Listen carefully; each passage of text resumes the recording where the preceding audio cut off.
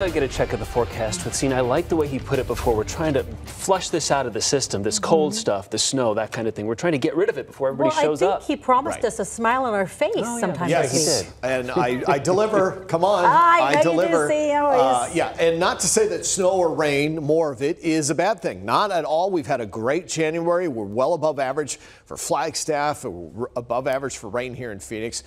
Let's welcome this storm, right? But let's not have it happen while our visitors are in town for the WM Phoenix Open and the Super Bowl, because it just makes things a little bit more complicated. We are first alerting for tomorrow morning for slick roads in the morning hours for your morning commute to work and school, as well as for the mountain areas for snow and possible low visibility. This is not a big snow maker. This is a warm storm. It's coming in from the south. It's pulling up tropical moisture that I'll show you in a second. It's 54 degrees on your Monday night under partly cloudy skies, calm winds, 57% for your humidity. Those levels are going up. 63 was our high today. Yet again, another day below average, 47 right on the average for the morning low. So this is the current model for kind of the south central part of the state. You can see these showers are coming up from the southwest, moving to the northeast. So any upslope areas in the northern part of the valley, you folks up in North Scottsdale, Fountain Hills, Cave Creek, Carefree, the northeast corner of Mesa, anything that has an uplift or an upslope is going to get some more rain. On average, anywhere from 1/10 to 3/10 to 4/10 of an inch of rain.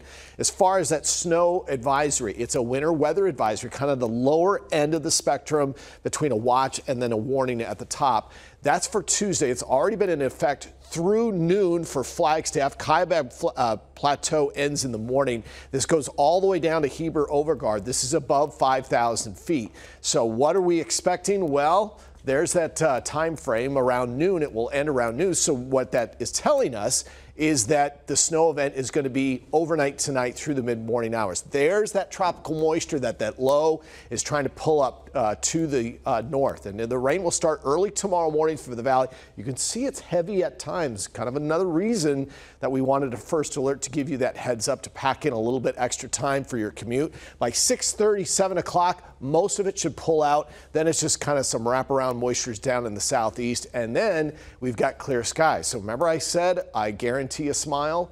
Here's a look at your first alert 7-day forecast. So we were first alerting for on and off showers, warming up to 68 by Thursday. Here we go.